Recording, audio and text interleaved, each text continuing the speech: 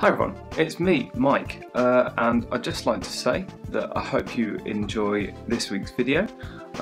If you have listened to anything good in the last month that you'd like me to check out, do let me know down below, and if you could subscribe, I'd really appreciate it.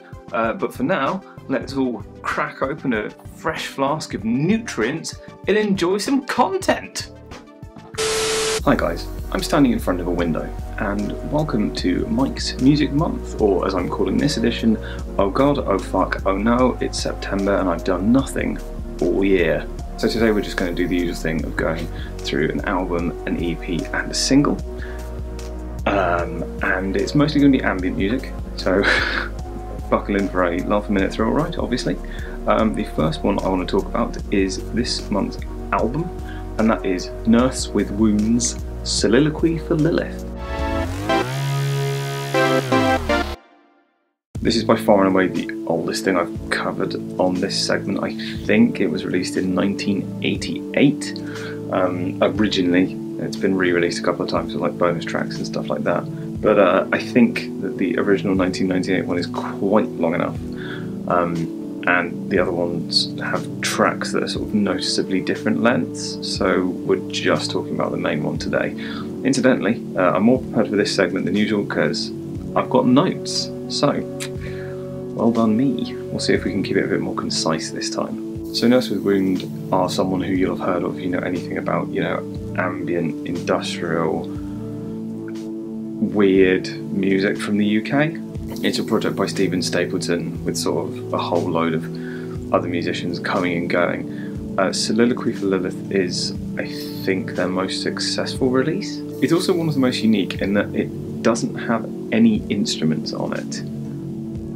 Yeah, so all the sound is essentially generated from just plugging in loads of effects pedals. It creates this sort of meditative, textural sort of listening experience, which is primarily just feedback being affected by these different pedals. I think I also read that Steven Stapleton was sort of moving his hands over them in, well, probably nothing like this, but maybe something like that, in order to sort of create minor changes in the electrical signals they were all receiving, which I think is pretty interesting. The current releases all stand at well in excess of 2 hours. Even if you look at the original, it's 6 tracks and they're all between 17 and 18 minutes long. So I understand if you don't want to sit down for the whole thing. It might actually be worth putting on maybe while you're trying to go to sleep or something like that, but if you do actually want to listen to one track, I would recommend number 5.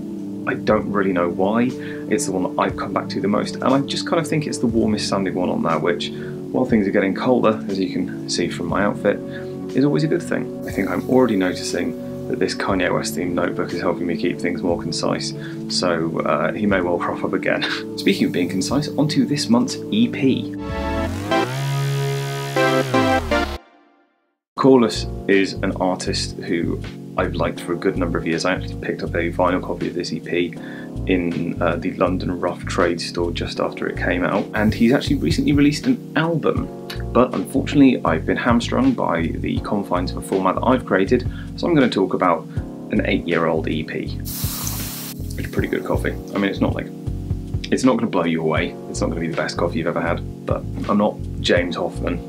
Not every cup of coffee needs to be a work of art. Sometimes I'm recording this at quite early in the morning, so just fancy to pick me up, and here we are. Anyway, back to what's in the book. I originally picked up this EP having heard it was quite good on Pitchfork, because even back in 2013 I was an unbearable hipster arsehole. Prior to that, Koreless had put out a couple of releases that had drums on them.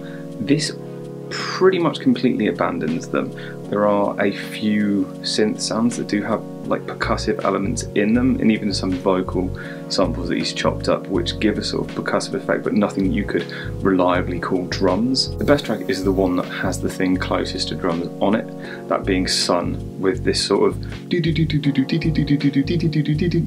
it's kind of this like clipped sine wave, so it sounds almost percussive, but I still wouldn't call it drums.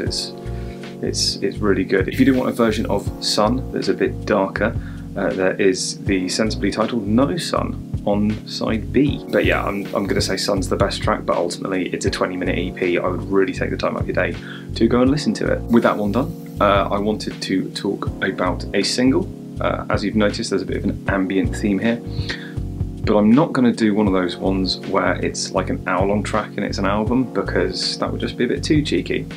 Instead, I'm going to do one that is a small excerpt of one of those hour-long albums. Hey guys, this is Mike in an uncomfortably loud whisper, so I'm sorry if you're listening on headphones. Basically, I'm a bad content creator, and I realised that at no point did I say the name of the release I was talking about. It is Yugen by Koreless, so that's what you need to search if you do want to listen to this.